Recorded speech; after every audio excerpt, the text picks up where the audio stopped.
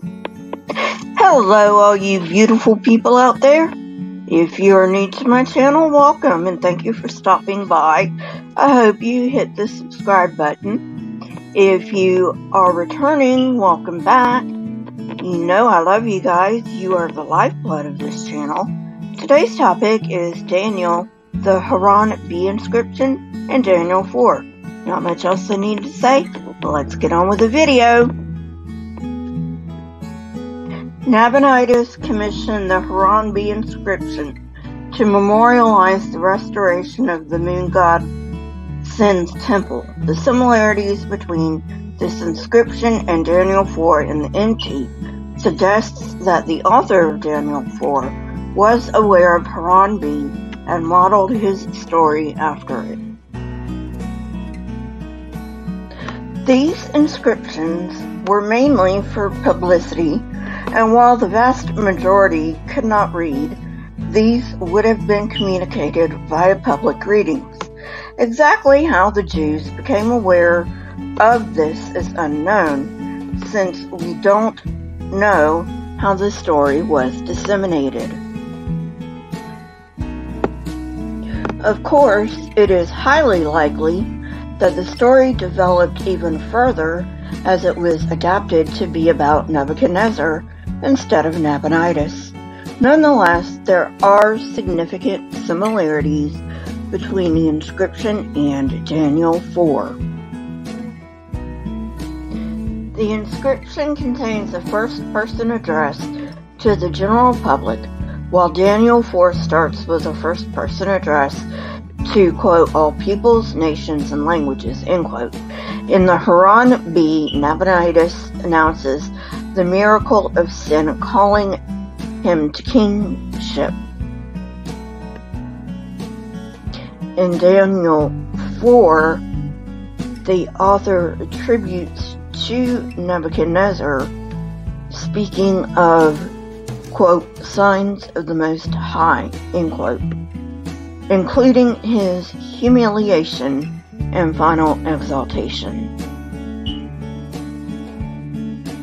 The third major similarity is that the god Sin forces Nabonidus to leave Babylon for 10 years, and during this time, the deities care for him.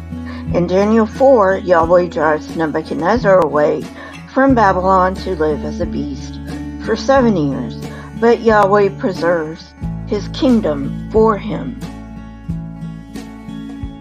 In the inscription, Nabonidus praises Sin for bringing him back after the prescribed 10 years. Nebuchadnezzar also praises Yahweh after the prescribed 7 years. Finally, Nabonidus fulfills the divine command to restore Elul, the temple of Sin, and concludes with a final praise of his God, whereas in Daniel 4, Nebuchadnezzar finishes with praise to Yahweh. Although a shift between first-person and third-person narration complicates the structure, this feature is actually literary and not redactional, and it serves the purposes of the cycle.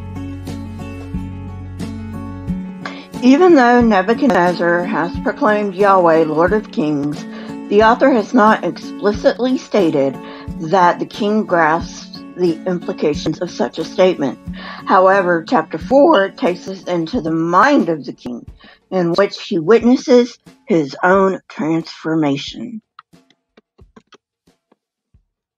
This presents him as developing into a well-rounded figure that none of the others do. Many have suggested that the switch to third person in verses 28 to 33 is to avoid the awkwardness of Nebuchadnezzar telling of his own madness, yet the same thing happens in verses 19 through 27.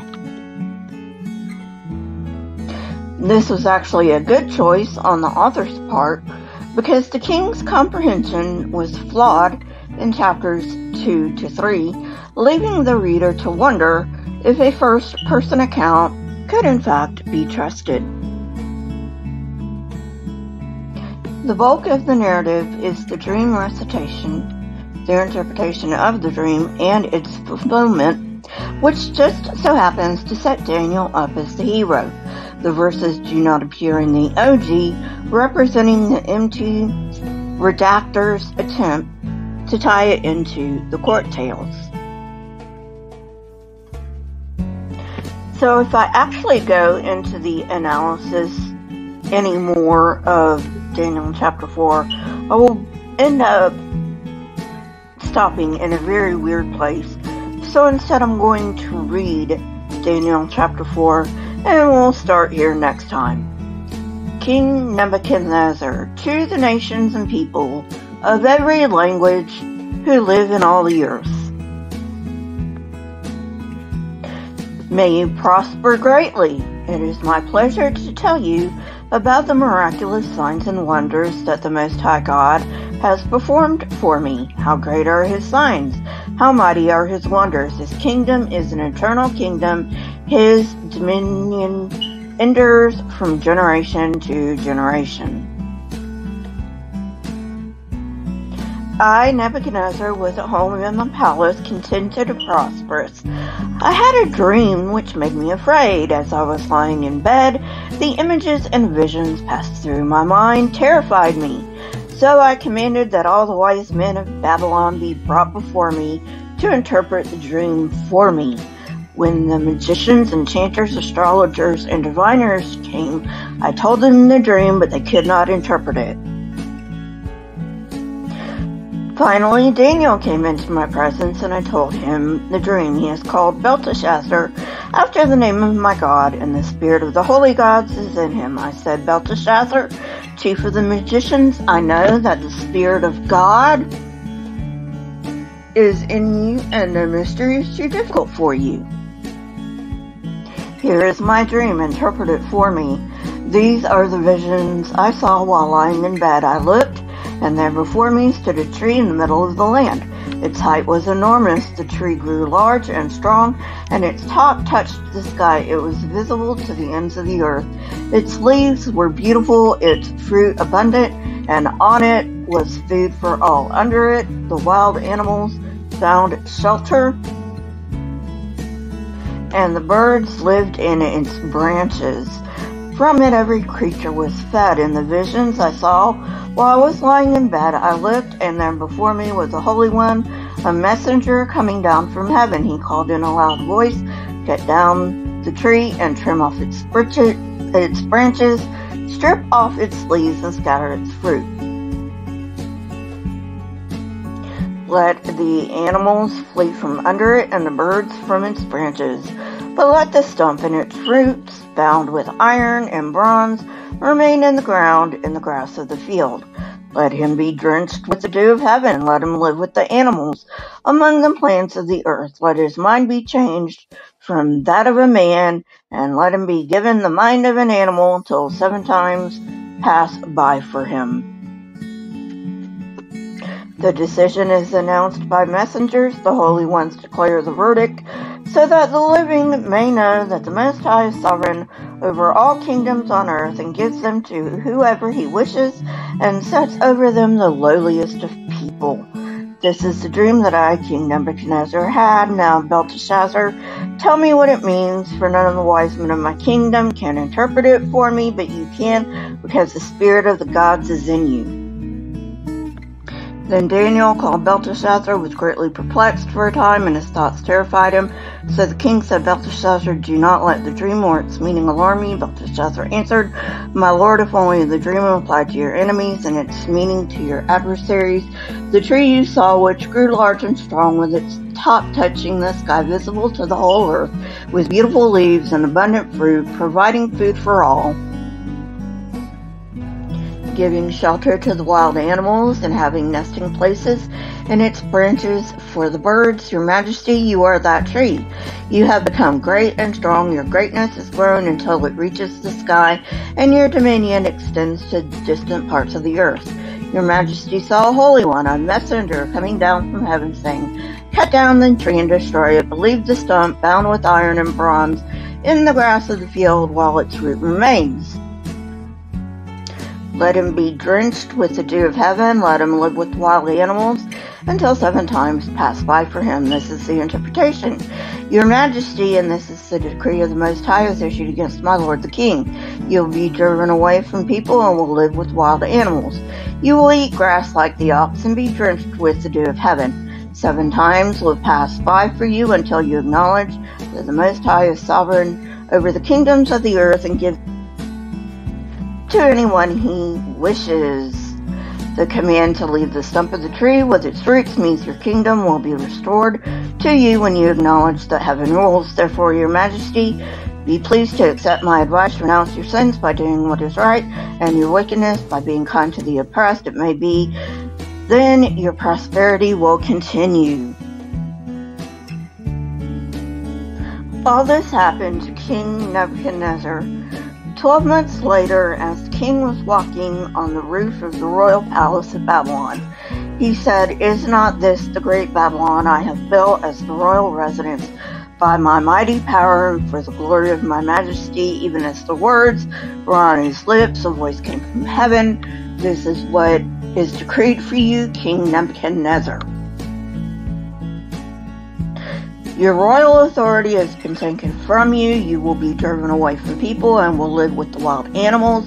You will eat grass like the ox. 7 times will pass by for you until you acknowledge that the Most High is sovereign over all kingdoms on earth and gives them to anyone he wishes." Immediately, what had been said about Nebuchadnezzar was fulfilled.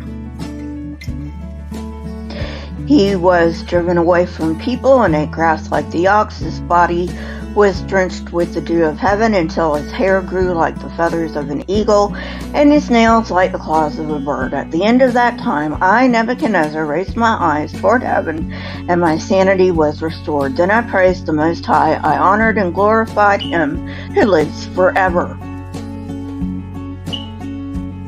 His dominion is an eternal dominion. His kingdom endures from generation to generation. All the peoples of the earth are regarded as nothing. He does as he pleases with the powers of heaven and the peoples of the earth. No one can hold back his hand or say to him, "What have you done?" At the same time that my sanity was restored, my honor and splendor will return to me for the glory of my kingdom. My advisors and nobles sought me out, and I was restored to my throne and became even greater than before. Now I, Nebuchadnezzar, praise and exalt and glorify the King of heaven, because everything he does is right and all his ways are just, and those who walk in pride he is able to humble. I will pick up the literary analysis next time. If you like this kind of content, hit that like button, press the subscribe button, and if you want to know when I come out with new content, hit the bell next to the subscribe button. All social media links are in the description, including my Patreon. Please consider becoming a member of this channel. The join button is under this window. Keep learning and searching for truth. Here are a few videos from my library. If you haven't watched them yet, go ahead and watch them and tell me what you think. All constructive criticism is appreciated. Please leave it in the comment section. Please leave other comments in the comment section. Not only do I love hearing from you, but it also triggers the YouTube algorithm. Stay safe, have a wonderful day, and I will catch you later. Goodbye for now, friends.